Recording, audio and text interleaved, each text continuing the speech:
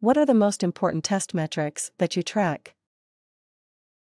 The most important test metrics that I track include defect density, test coverage, test execution progress, and test effectiveness ratio. I also track metrics related to test automation, such as test automation coverage, test automation effectiveness, and test automation ROI. How do you use test metrics to improve the quality of testing?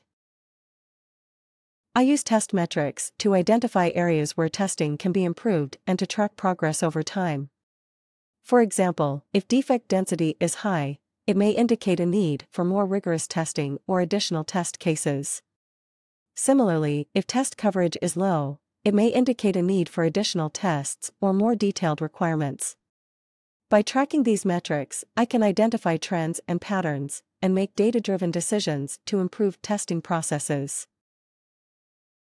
What is the importance of setting realistic targets for test metrics? Setting realistic targets for test metrics is critical because it provides a benchmark for evaluating testing performance. Unrealistic targets can result in testing teams feeling demotivated or overwhelmed, which can lead to decreased quality or productivity. Realistic targets help to ensure that testing efforts are focused and measurable, and that teams have a clear understanding of what is expected of them. How do you ensure that test metrics are accurate and reliable? To ensure that test metrics are accurate and reliable, I follow standardized processes for data collection and analysis. I also ensure that all stakeholders have access to the same data, so there is consistency in the interpretation of the results.